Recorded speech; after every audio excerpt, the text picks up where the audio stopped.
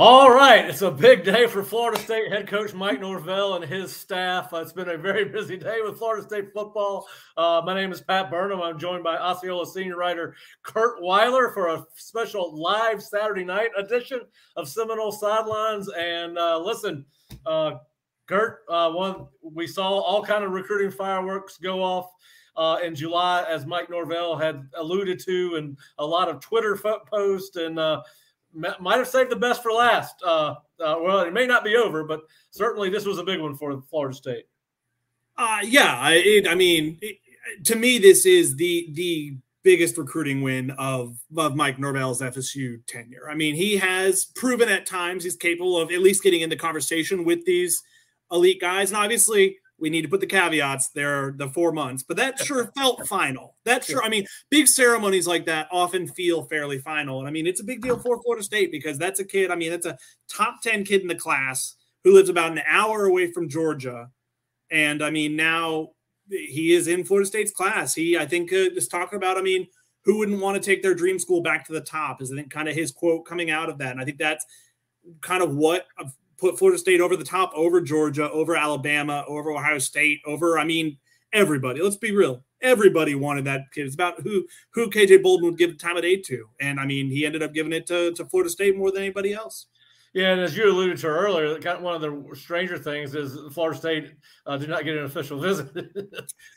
Well, we're expecting that, I would say, for probably Miami weekend. Yeah, haven't heard that definitively, but if I had to bet, yeah, I mean, Georgia used an official visit. Ohio State, who I think there was a time where it would look like it was going to be in a Georgia-Ohio State battle. I think you really look at that 2-day unofficial visit he took back in, when was that? That was in June, to Florida State, and he kind of said all the right things at that time, but you kind of didn't know what to make of it. But even from then, it felt like, I mean, the familiarity he grew with Pat Surtain, the new DB's coach, he was kind of meeting more for the first time. And obviously, I mean, he got asked why right after and talked about Mike Norvell. I mean, that is a Mike Norvell. It was a whole staff recruitment, but that starts at the top. And that was a statement, a Florida statement, if you will, by Mike Norvell about what he can do in terms of his recruiting acumen.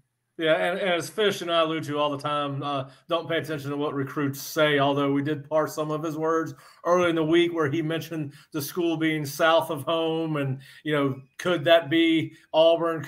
Auburn and obviously Florida State were really the only ones south of his home. So we were parsing words early in the week, but he had alluded many times that Florida State was his dream school coming up. And then obviously his actions on the number of official visits that he took to get down here to Tallahassee, including a 2-day stay back in April. And I think he might have been back for the spring game. I was not here for the spring game, so you could probably fill us in better than that. But listen, he is the highest rated player Florida State has signed for people that are big into stars and rankings and position rankings. And he's, I believe, one of the, I think, number 3 safety in America.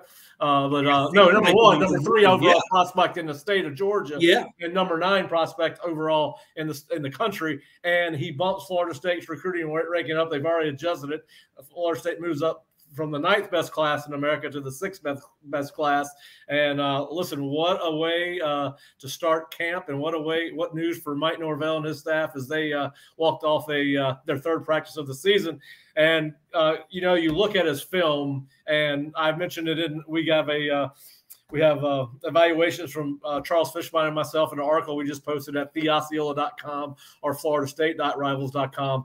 But sometimes you watch these guys, you go back and look at their ratings, and sometimes you think, well, whoa, that guy's well overrated or underrated. And listen, this guy, you watch his film, and he's got everything you're looking for in a defensive back, particularly safety. He covers a lot of ground. He's got great size and length at 6'2", 180, closes on the ball extremely well, has good instincts in the secondary. And you watch him play wide receiver, and you can watch him run away from people. It's going to be hard for receivers to run away from him. He's got great ball skills. You notice that. And listen, a tremendous get. Going into this morning, I think 75% of the picks on the Rivals Network had him going to Georgia. We had picked him. Fish has been he got a little bit on the bandwagon quicker than I did. He said several weeks out.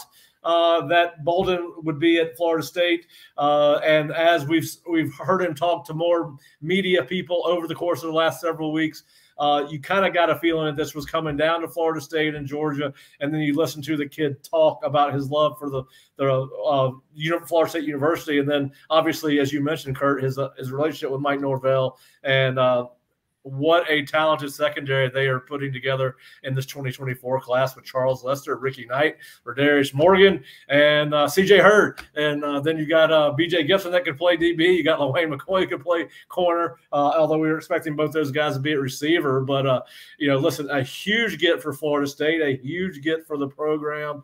And listen, you and I talked about it before this afternoon, the fact that they've been able to go against Georgia for Jonathan Daniels, Charles Lester, Cam Davis, and now KJ says a lot about what they've got going on. And just kind of where have you seen Florida State's recruiting go? I mean, obviously you're working for the Democrat. You followed him for a long time. We've all been here for the 4 years. Mike has been here. Just what have you seen Mike and his program do from a recruiting standpoint since they've gotten here? Yeah, frankly, I mean, Mike Norvell kind of got a raw deal when he started out in that. I think often we've seen it really with Florida and Miami recently. Even when the on-field success isn't good, new coaches kind of benefit from what I call the new coach smell, where they get to sell before having to kind of prove, oh, look, I can grow a program. They get to sell what that vision is, and that's often a big deal. You often see a bump with a new coach. Well, 3-4 months into Mike Norvell's tenure, the coronavirus pandemic happened and shut down in-person recruiting for over a year, I think for about 15 months. And so, that is valuable time they lost out on. And one thing we said about Mike Norvell when he was hired, didn't have a ton of Florida ties, especially on the staff he assembled, except for kind of the guys they retained. Didn't have a ton of Georgia ties. That's kind of, he was going to have to build those ties, and he and his staff have no doubt worked perilously. I think this staff has proven they're very good at finding diamonds in the rough. I look at a Luke Kromenhoek, who hadn't started a high school game when they offered him and got him to commit. And he's now, I think, going to end up one of the higher rated QBs in the class.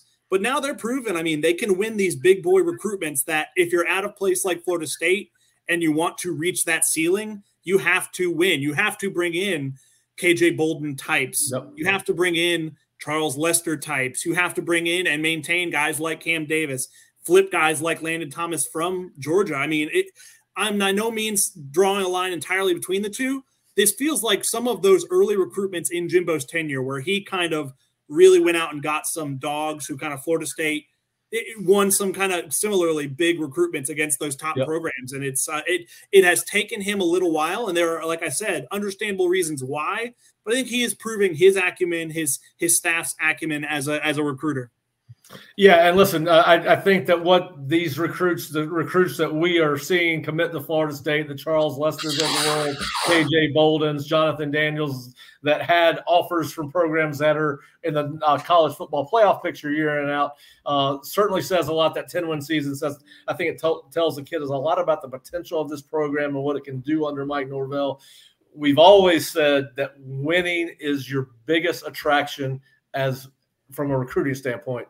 The uniforms are nice, the relationships are nice, but at the end of the day, winning is what draws kids to your campus. And Mike Norvell and his staff, winning and the relationships, and we alluded to it today.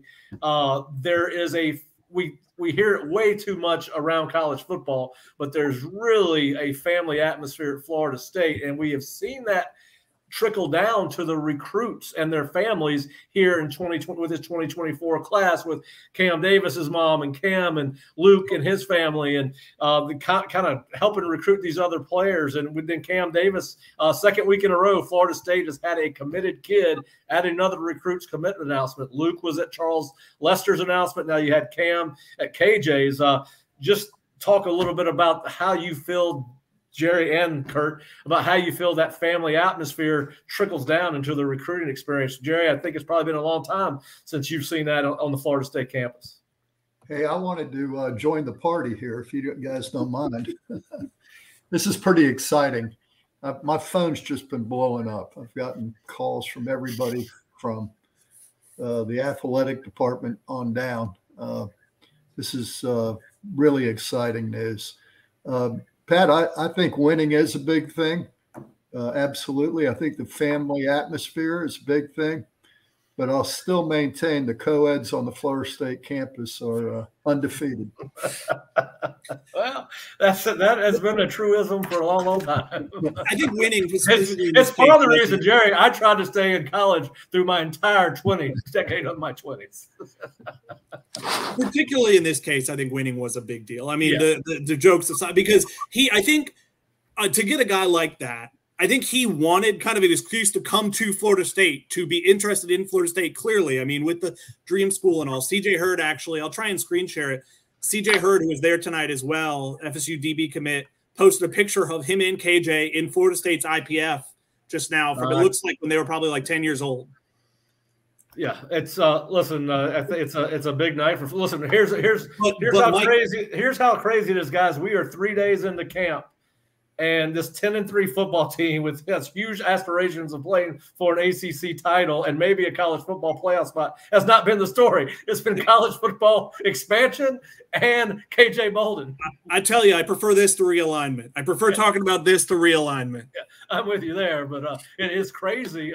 Listen, there's obviously a lot of excitement. There's going to be a lot of excitement around the program. As Jerry said, I actually got a text from campus that asked me, has KJ committed yet?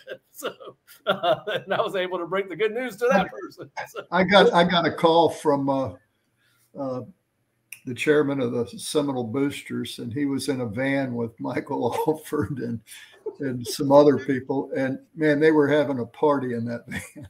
Yeah, that party just got ratcheted up a couple more shots. It sounded like Charles Lester's commitment ceremony.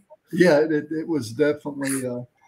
Hey, listen, I think the relationship thing is big. To get serious here a minute, get over my exuberance, but Mike's just done a great job of building a team that I think, who wouldn't want to play for the culture that he's developed. We were talking about it at practice today, the three of us.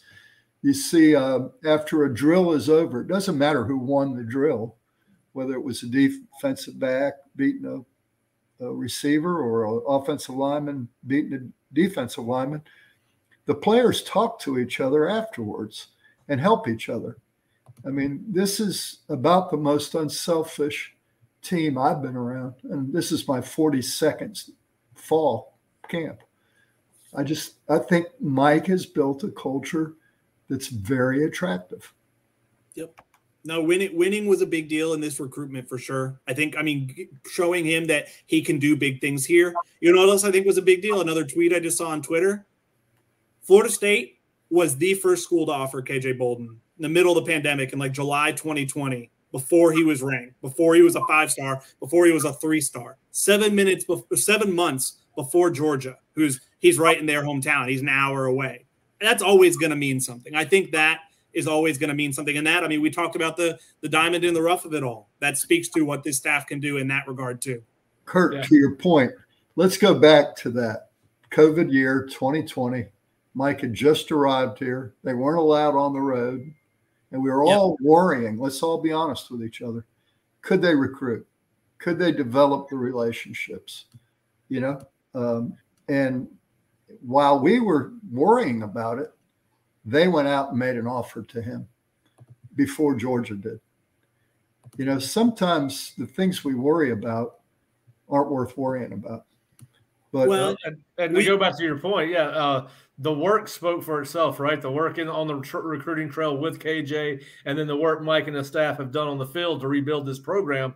And guys, I don't want to overstate this or understate it, but when the program that he took over was devoid of talent and what he has done, you talk about Curt, the COVID year. For a first-year coach, it was hard on everybody, but for a first-year coach, which Mike was one of about 8 that year, that was a tremendous handicap in getting your coaches established with high school coaches around your area. And you could, with Buford being about 5 hours, that's in the area of your school, really. About 5 to 6 hours, you put that 5 or 6 hour radius around your school. So I think it just shows you. I think we talked a little bit about this coming out of last season. Is Mike ahead of schedule or behind ahead of schedule or not because of COVID? And I think we all agree he's ahead of schedule and we on the field. And now it seems like they have now gotten ahead of schedule or up to speed on the recruiting trail. So Mike Norvell talks about his program. He builds it around climb, keep climbing, all things of that sort. How's this for a climb? I wrote a column coming out of June when there was some frustration about Florida State recruiting after they were leaving the month of June, a month with a ton of visits, a ton of activity around campus, but no commitments. They were 27th in the Rivals class rankings. That was June 30th. Yep. It's now August 5th, and with the addition of KJ Bolden, they are 6th in the country. Yep. That is a climb if I've ever seen one. And listen, there were kids that were making commitments in June to other places, and I think that got people. We saw Zandamela go to USC, and then a TD went to USC, and the Plaz committed to Penn State, then decommitted, and those are all guys that were high on Florida State's offensive line board, and obviously they flipped a TT. He's now committed. And listen, here's the other thing: a guy like KJ Bolden has the ability to attract other recruits. And so this may, and I'm not saying that it will, but we have seen kids that want to follow and go play with other kids. And I think there's probably some of that going on within this class that Florida State is putting together. But it would not surprise me if you see Florida State get onto some other kids because of KJ, because it buys you credibility, right? When you get one of those big name guys. And then Curt, you've already mentioned today when we were at practice that this could impact Mike Norvell's 2025 class, because you said Jaden Perlott came out and has said that he wants to follow where KJ goes. He is a 5-star linebacker 2025 class who also plays at Buford, is KJ's teammate. And you understand why you might want to follow. He's committed to Georgia right now, and you got time. That's not a rush on that one. He's got, 16 months until the early signing period for him. Yep. But, yeah, it is. It feels like more than even some of the other ones. I mean, flipping Landon Thomas was a big deal. He's not a 5-star for us. He is in some other recruiting services. Whether he's a high 4-star or a 5, he's a great recruit. This feels like a resonation on another level. I think nationally. I think this is putting Florida State, putting kind of the country, putting the Southeast on notice about, hey, Florida State might be Florida State again on the recruiting trail. Yeah, well, listen, they certainly are. It's been a heck of a summer for Mike Norvell. Listen, I hear it all the time from their staff, whether it's on social media or when I talk to them. Hard work works. And we have said multiple, and we know because we're there almost every weekend that they have kids on campus, or every day they have kids on campus. This staff works at recruiting. And when you work at it the way they do, and you give up all these weekends to bring these kids on unofficial visits. We saw it almost every day, every weekend in June, and almost every day in June. We saw it in April during spring practice. You saw it in January with multiple weekends of unofficial visits. And then you couple that with what they're doing on the field and the expectations around this program, it goes a long way in bringing a kid like KJ Bolden to your team, to your roster. That being said, we all have high expectations for this upcoming season. It puts some pressure on that because you have talked a big talk, and understandably so, about how good. I'm not even sure they've talked that much, honestly. I think a lot of people, others have talked about how good we think this 2023 Florida State team can be. You don't want to underachieve that because that's the one thing that might throw some things. I think a lot of the guys are locked in, but you just don't even want to open the possibility of someone being able to come in and say, well, they're not having the 10-win season you thought they would or whatever. You don't want to open the door for any negative recruiting because, like we've said, there are still 4 months. Well, there's no doubt that Florida State is in a great place with every single one of these kids. And as you alluded to, Curt, now it's about getting to the finish line, right? And as you just said, part of that finish line is to live up to expectations on the field. And we think that, listen, we all walked away from practice today. Again, we all notice different things at practice, but when we come together and we all see things differently, as Jerry alluded to, these guys seem to like to compete against each other, seem to like helping make each other better. It seems to be a team devoid of huge egos and with a common goal. And listen, and those we can't discount this. These prospects, when they come in town, whether it's unofficial visits or official visits, they get a chance to hang around these players that are currently on the roster, and kids talk. It's just like when I'm around my brother's house and I got my 4 or 5-year-old niece running around, whatever she says is going to be the truth, whether you like it or not.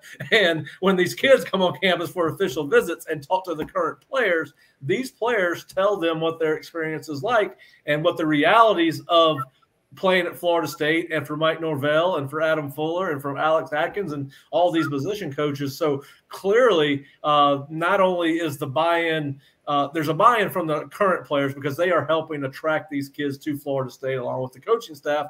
And I think that has a lot to do with the kind of camaraderie that we see when we go out and watch a practice. This is a good point by Sanders. I mean, it's a point well taken. We've been there with. I mean, am I allowed to say Travis Hunter now? I feel like with a win like this, I know he hasn't signed on the dotted line yet, but you can kind of start to move past those, exercise those demons a little bit. Yeah, well, I think. I mean, it's significant. Where I mean, obviously, you'd rather be in this position than be the ones trying to flip. I don't think Georgia's going to go away. I know Adam Gorney already has a story on the site. That he talked to KJ before he announced. I think it came down to kind of like last night. Like I think as late as last night, this morning, he was still going back and forth between Florida State and Georgia.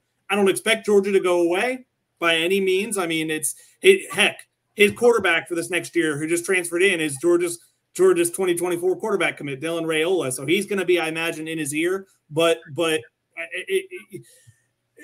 I would encourage people not to try to not think this way. Don't borrow trouble.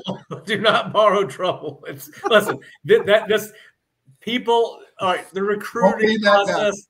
The recruiting process never stops, okay? But for people that have never worked inside the business, it never stops. Florida State is going to continue. There's probably going to be a handful of kids that are committed to other schools that Florida State's going to try to flip. There's probably some guys they really want. And the same thing's going to be said for some of the kids on Florida State's committed list. That are going to. It doesn't stop. That's why the National Signing Day is not until December 15th, and verbal commitments are non-binding, as we all know. But yeah, I think tonight, if you're an FSU fan, celebrate the win. You did win. You beat Georgia tonight. You beat Alabama tonight. You beat Auburn. You beat Ohio State.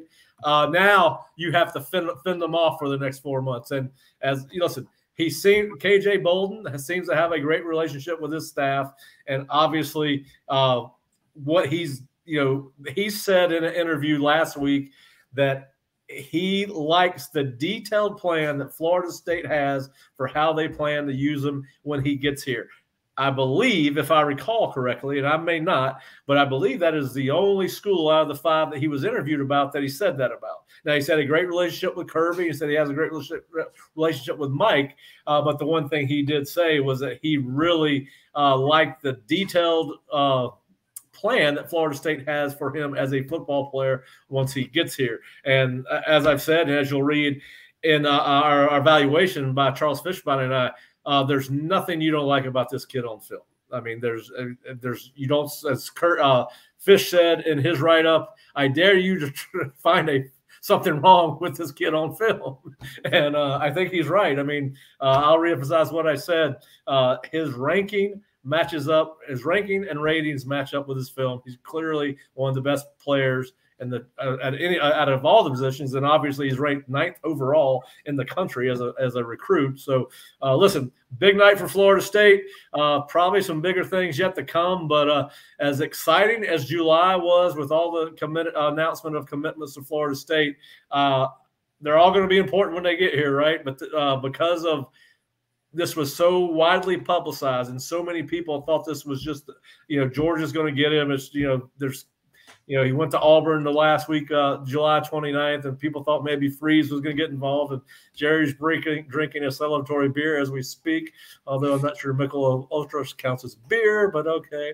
But anyway, that's a different story. Oh, Yingling, I like it, Jerry. Good job. Good job. Jerry's gone with the heavy stuff for KJ's commitment. But I gotta write a column. I can't be doing that yet. Maybe later. All right. Well, listen, guys, it's a big night for Florida State, a big night for KJ Bolden. And Jerry, we're going to let you finish this up. Well, I was just going to say, I learned this a long time ago. You got to celebrate the victories when they come, Yep. And to that, it's enjoy this. Yep.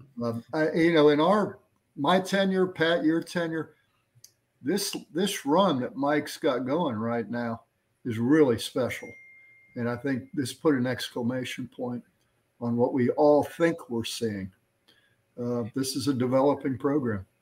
Yes, I'm getting text from former players right now. Mark Salva texting me, "Did we really get it? We really get it?" So yeah, you guys, that does for you guys that don't watch us on a regular basis.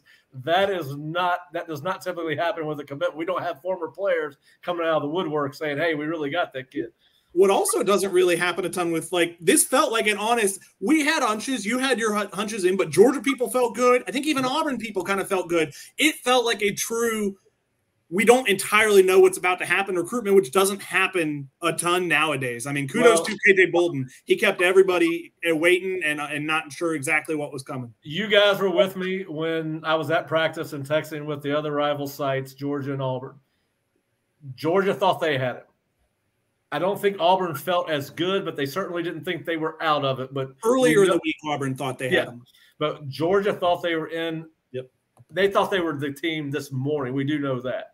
The Georgia side did. And, of course, I think that might have been one of the reasons I picked the fact that I thought he was coming to Florida State. I gave my reasons.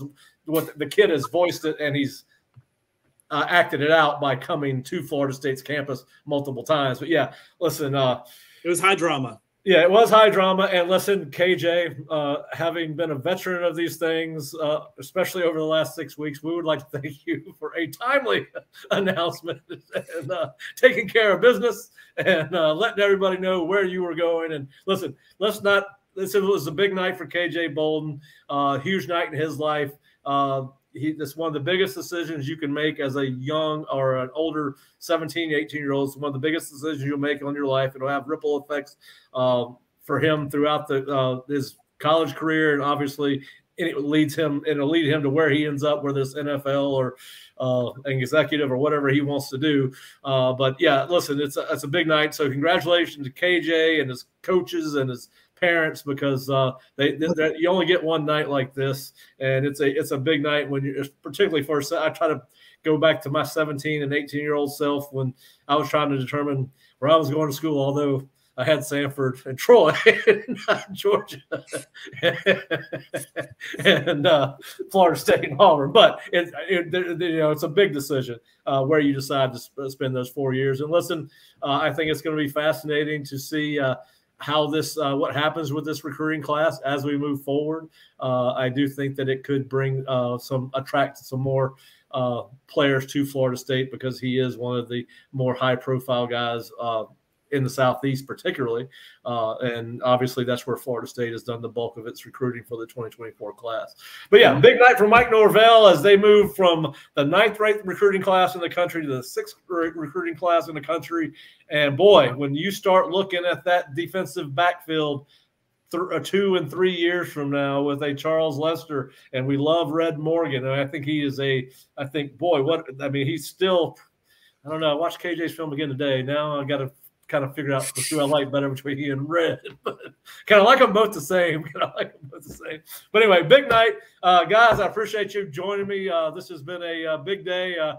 Don't forget to go to theosceola.com or floridastate.rivals.com. Check out all our coverage, not only of KJ's commitment tonight, but obviously practice today. We've got a live thread from practice, videos, pictures. Big night. A lot going on with Florida State football, and boy, do they have some momentum rolling into the season right now. And listen, as Mike says in his tweets all the time, the future is bright in Tallahassee, and I'm sure that was part of his tweet tonight when KJ committed, and certainly things are brighter in Tallahassee in regards to the 2024 recruiting class for Florida State. All right, guys. Well, Curt, Jerry, we're going to get back to work. We got practice on Monday. We got a lot to write about. So, hey, if you're not a subscriber to the Osceola, please go to theosceola.com or floridastate.rivals.com. We do have some free content that's not behind the paywall. Check us out. Let us know what we do. Live practice reports every day, live video thread from practice, photo galleries, and then we have practice reports on a daily basis. But I hope everyone has a great Saturday night and Sunday, and we will be back with Seminole Sidelines on Monday. Probably not at 12:30, probably later, because we'll be at practice. Practice moves from 3:45 in the afternoon, 9 o'clock in the morning on Monday. So we will be changing things up again. But again, appreciate everybody watching. Appreciate the comments and appreciate Jerry and Curt jumping on such short notice. And please go to theosceola.com and check us out. Have a great night.